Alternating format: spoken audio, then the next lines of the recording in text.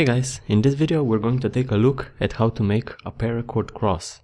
It can be made into a great looking keychain or pendant. It looks something like this, and it is made using the cross knot. Now, the first thing we're going to do is take one piece of paracord and we're going to start lining up cross knots on it. We first fold it in half and then we start tying the cross knot by making a loop, then placing the cord behind and again behind, like this. So it goes over, under, under, and then we take the bottom cord, feed it behind the knot, then through the top loop and through the bottom loop, and then we tighten the knot up by pulling on each of the cords to remove the slack.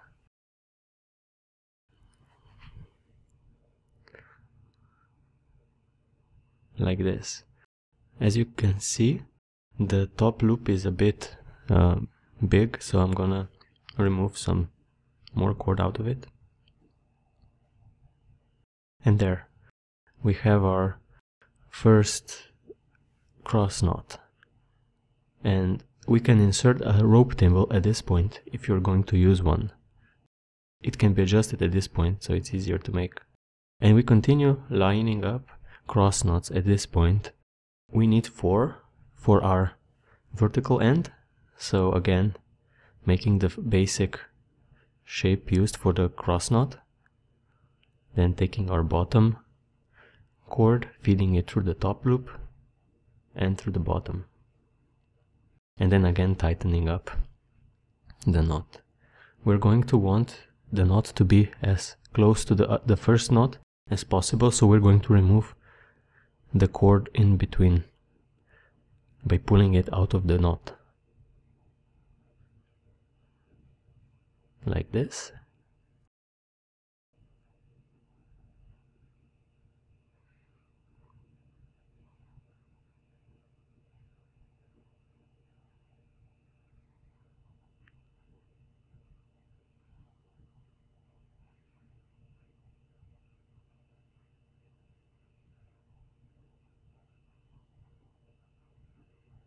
Okay, and we're going to line up 2 more, and at that point I will be back with you. Okay, I am back and I've lined up 4 cross knots in a row, which we use to make the vertical part. We now need to make the horizontal end as well. We're going to take a smaller piece of paracord and we're going to fold it in half. And again, we're going to make the cross knot at the top.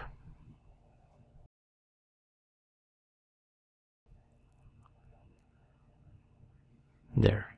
But we're not going to leave the top part here. We're going to pull it out of the knot because we don't need loops at the sides of the cross. So like this, and then we remove this slack of cord. And now I'll just adjust the knot a bit so it looks nice.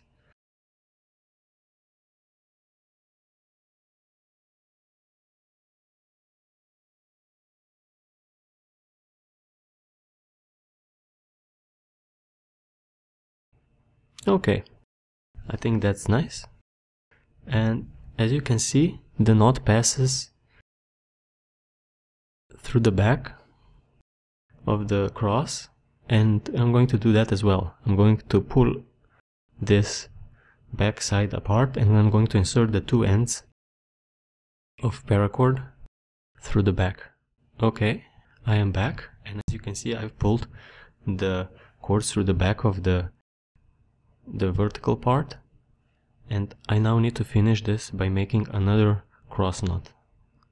So going like this, then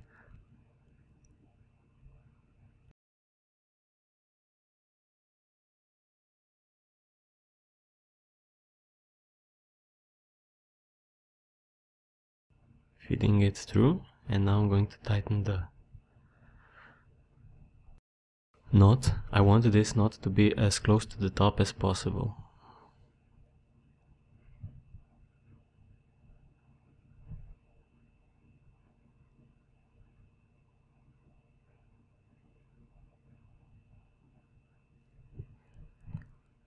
I still have some slack left, so I'm going to again pull out the cords.